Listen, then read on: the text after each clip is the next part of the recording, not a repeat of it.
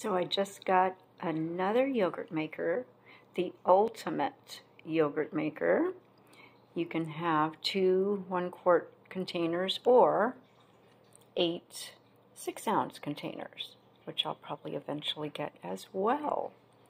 There are temperature and hour timer set up to 48 hours, and temperature you can go, I think I'll have to look, but you can do the 106 or 100 or whatever degree you want.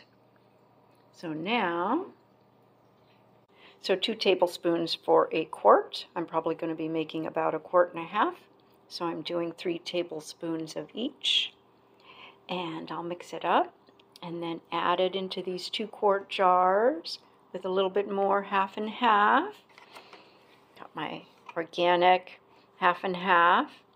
And do a little swirl, and then we'll start it. And this is L Reuteri, so it will be at 100 degrees for 36 hours. So now I have my slurry. I put 3 tablespoons of the starter. There's the remnants, enough for me to have a bite. And 3 tablespoons of the inulin. And what I do is I sprinkle the inulin in while I'm whisking. It seems to mix easier and it doesn't get as lumpy. So I filled up the quart jars about 1 inch away from the top, put the lids on. So now I'm filling up the container with water up to the level